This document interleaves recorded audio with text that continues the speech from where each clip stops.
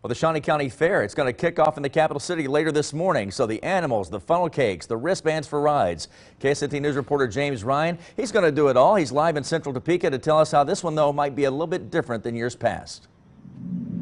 Yes, David, organizers tell me that exhibition hall is actually still under contract to Stormont Vail Hospital until the end of the month, so they won't be able to use it or the atrium this year. This means that the Shawnee County Fair is going to be more spread out than it would be in years past. Organizers will be using Landon and Domer Arena like normal, but they will also have events spread out in Heritage Hall, Ag Hall, and the nearby Manor Conference Center for the first time.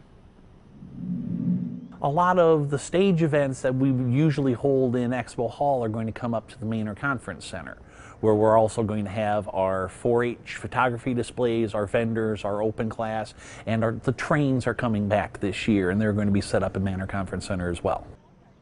Animals started arriving at the fair last night and will continue throughout the early morning today. Organizers say the fair will be open to the public starting around 10. Now, the fair had to be held virtually last year due to the pandemic, so organizers are excited to be back and in person. And I know that everybody that takes part in the fair, from the kids to the older folks, they are so excited to show you what they have been working on, what they've been accomplishing. So definitely come on down and enjoy the fun. Live in Central Topeka, covering local news that matters, James Ryan, KSNT News. Young folks have certainly been putting in the work. There's no doubt with those animals. James, thank you so much for the live update. The Shawnee County Fair again runs today through Sunday. You can go to ShawneeCountyFair.org for the full schedule of events.